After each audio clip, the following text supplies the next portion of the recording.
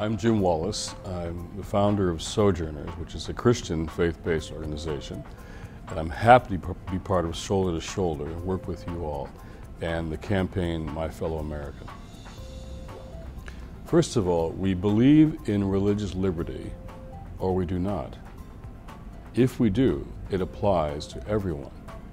And that means that our Muslim brothers and sisters can worship in their own way wherever they want to worship. And if we don't support that and defend that, that means our own faith and our own freedom is threatened all over the world.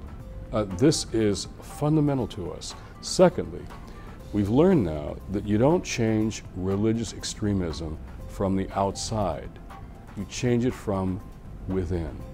We all have fundamentalisms in our traditions. Christian fundamentalism, Jewish fundamentalism, Muslim fundamentalism, and we will change that by new relationships across boundaries between those who articulate the prophetic traditions in their faith experience. I met Faisal and Daisy at St. John the Divine after 9/11 for a conference on religious fundamentalism.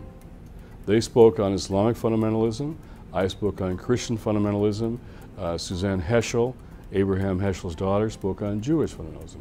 And I could tell in that conversation that these are people who I could trust.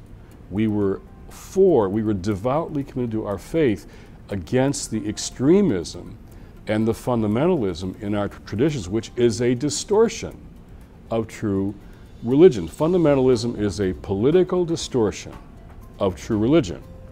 And we have to confront that within our traditions from the inside, and then work together across our traditions to form alliances. And that's what will work to overcome extremism in all of our faith traditions.